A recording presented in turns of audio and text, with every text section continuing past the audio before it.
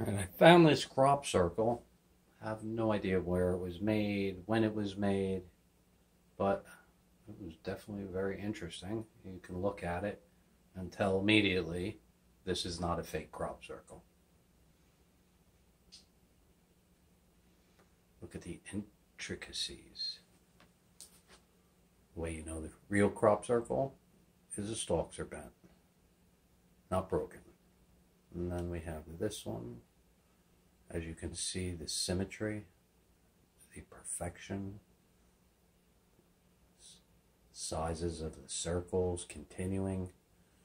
A lot of these pictures that I get aren't perfect, and I try to make them perfect so you can see them a little bit better and understand how these things are like perfect. These things are symmetrical. They are perfect agroglyphs, as they're called. Quick pause. Alright, this one, I only go back to 1994. This one they found August 10th, 1990. Sri Yantra design, they called this. Pretty sure, if I remember correctly, this was found in New Mexico, on the ground, not in crops etched onto the ground. Didn't follow it, but look at the symmetry, the perfection.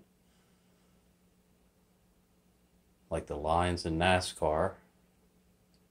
This was etched into the ground, I'm pretty sure. Cool, huh?